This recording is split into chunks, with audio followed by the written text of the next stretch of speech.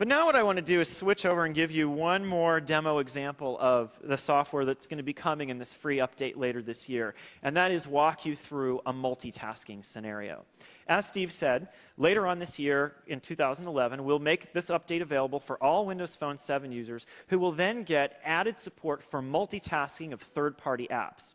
Today, Windows Phone 7 multitasks our own first-party code, but generally we don't multitask third-party apps because we want to make sure the user has a very predictable long life in their battery. When apps run in the background, if you're not careful about how you architect it, they can often spin and use the CPU and other resources so the battery is drained. What we're going to ship is a multitasking approach that we think does the right balance of protecting the user's battery while letting multitasking happen. So I'm going to start up this demo by running an app.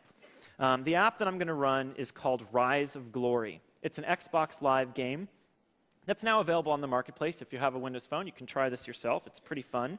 This is a World War I fighter plane simulation. And once the game launches, I'm going to play the part of the Red Baron flying my triplane over Europe while I'm being attacked by other fighters. So the game is loaded. I'll touch the screen, and here we go. So you can see, let me turn the volume up here, and let's see if we can get some audio. There we go.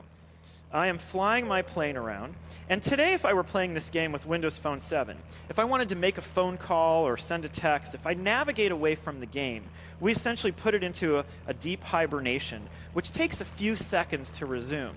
So I'm going to do the same thing now. Let's assume I wanted to make a phone call. I press the start button, I'll navigate around, I'll do my thing, make my phone call, and now I want to go back to the game. We have a convenient back button.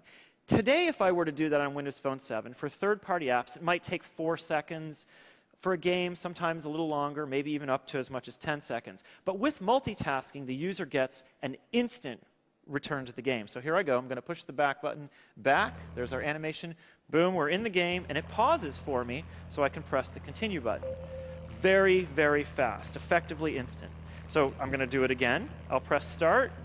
We navigate away. I can go do something else on the phone. I could run other apps, whatever I want. When I push back to come back to that app, voila, I can press continue, and I'm flying my plane again.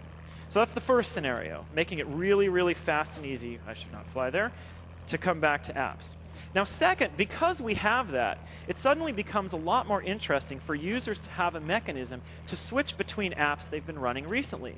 So we're adding a new user interface element later this year, which lets people have a task switching view from their back button.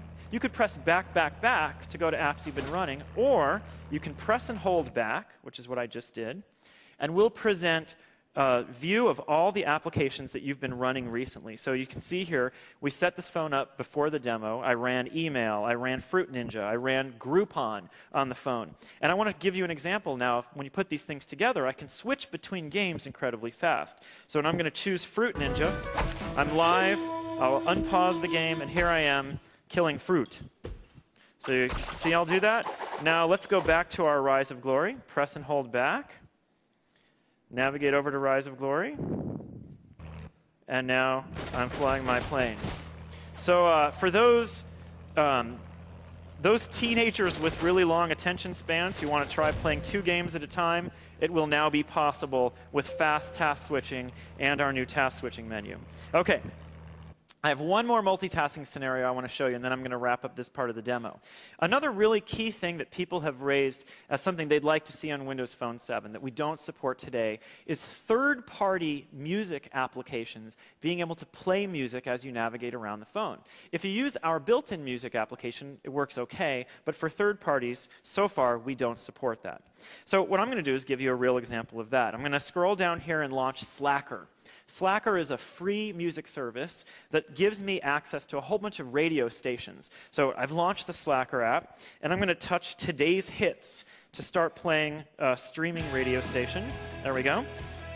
And now I'm playing this song, 100 Pianos by July for Kings.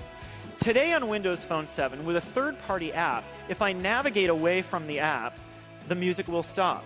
Not so anymore with this multitasking support. If I press and hold the back button, you'll see again the Slacker application moves into the task view. I can pan over and pick another app. In this case, I'll choose my email. So now here I am running email, and the music is still playing uninterrupted, just as a user would expect. If I want to go back to the Slacker app because I want to change to a different radio station or something, I can hit the back button to go right back to where I just came from, and now I can navigate around and do something with Slacker. This scenario keeps working in lots of different interactions. If I press the start button, of course, as you would expect, music continues to run. And we've tried to make sure the user experience stays really simple and predictable for people. So if you want to turn the volume down, the system volume controls work.